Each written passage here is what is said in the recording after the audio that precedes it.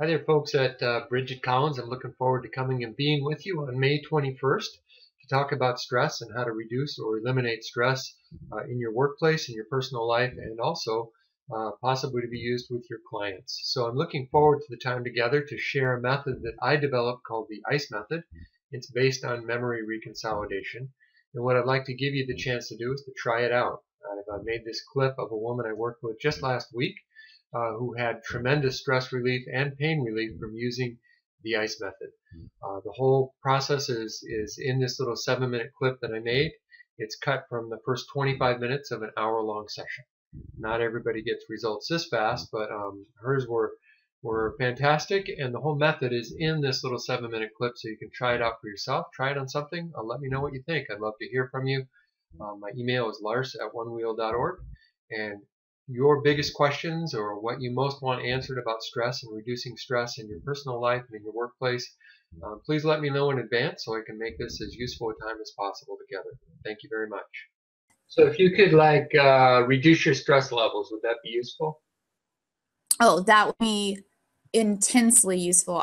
And my tension levels and my anxiety, I can't turn it off, and it feels almost like I'm warring against myself because it's not a natural feeling, and I just don't know what to do with it at all.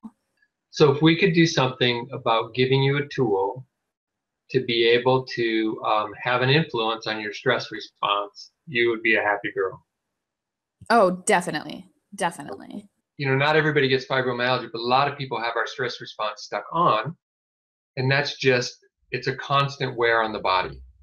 Kind of like having the engine on the car all the time, but only really needing it when we're driving. It makes sense. That's what it feels like. It feels like I just need to turn off and rest, and then I'll be okay, but I can't take the key out of the engine. I don't know how. And right now, what level of stress do you feel, like 0 to 10-ish?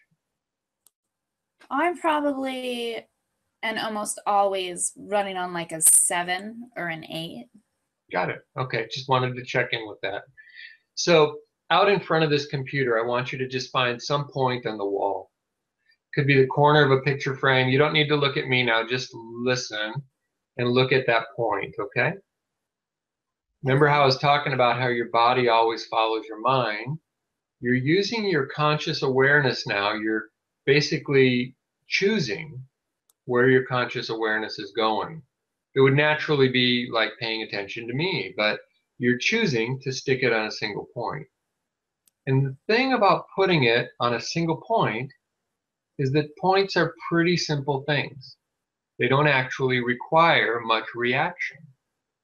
And if you find your mind drifting off the point, like, what is this stupid guy talking about or whatever, just when you notice that, bring your attention back to the point. Okay. So no problem, no pressure, no judgment, no hurry, just observe that point. I'm doing the same thing. We have a little light catcher in a window over there, and I'm just observing that. Okay. Now, when we do this, when we observe a single point, we react to that point. That's actually what you're reacting to right now. If a tiger ran in the room, you'd stop reacting to the point and you'd jump out the window to save yourself. But you are reacting to that single point. And literally the chemistry of your body corresponds right now to what it takes to react to a single point, which is different from a moment ago when all that stuff was churning that you were reacting to, even unconsciously, right? So that you're running around a 7 or an 8 normally. Okay, so now a few feet away from that, find another point and look at a second point.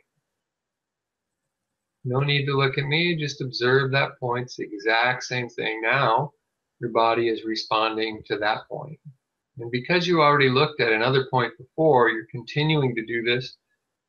Your chemistry is moving in a calmer direction. You may begin to feel a slight difference in your body just because you're reacting to a point instead of the accumulated life of Brenda.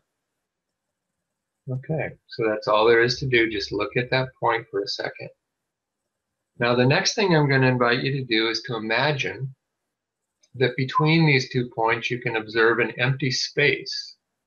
Behind it is the wall or outside the window or whatever, but bring your attention now, your gaze, to between these 2 points.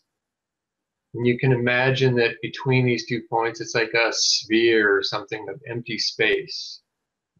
And just look into the empty space. Observe the empty space. And you're actually now observing a space that has nothing in it. Are you kind of following along with that, tracking with that? What was that? You're observing the space that has nothing in it. Is that working? Okay. Yeah, So definitely. Nice space, isn't it? It is. Yeah. This is probably the most relaxed that I've been in, I don't even know how long. Since your girl was born, maybe, huh? Probably, yeah. Yeah. Since probably right before I was pregnant, yeah. Yeah. So the deal is nobody ever told you how to observe nothing. Yeah. What's So crazy is they thought I had ADHD when I was little. So this is like a big deal because they taught me all the other organizational tools, but definitely nothing like this, nothing. No, and you know, once you see it, it's like it's so simple, right? Yeah. Simple Why does enough your that it's fight like, flight? oh, why didn't I know that? It's like, why does my fight, flight, freeze stress response turn on? Well, because it's reacting to something. So if I give it nothing to react to, it just turns off. Yeah. Okay. And I can notice definitely remember that. Teach this to my 4-year-old. I'm not even kidding. There you go. Well, you should. Because wouldn't it have been nice if you and I had learned that as kids? It would have been amazing to have this knowledge even a year ago. Yeah. Yeah. Cool. How does your body feel now? I feel maybe that I'm at a 2, but I think that because my muscles are so tense, it's impossible for me to get below that. Oh, my body level was probably like a 10 or 11 to the point where I like clenched my teeth. Got it. Without realizing it. Just a few moments ago. Yeah, yeah. And now you're at a 2. Oh yeah, definitely a 2. My body is definitely a 2, and my mind is actually at a 1. There's very little stress there at all, if any. Okay. I'm actually just excited. Got it? Got it. Okay. Now you've done it twice, and you know what that place feels like. The first time it was mysterious, and now it's like, oh yeah, I just did this. Yeah. Yay, I'm there. Yeah, and eventually, if you want, this can be the place you live from. Doesn't mean you can't do anything. It just means you're living from a non-reactive place. And I'd say that everything is probably at 0 right now.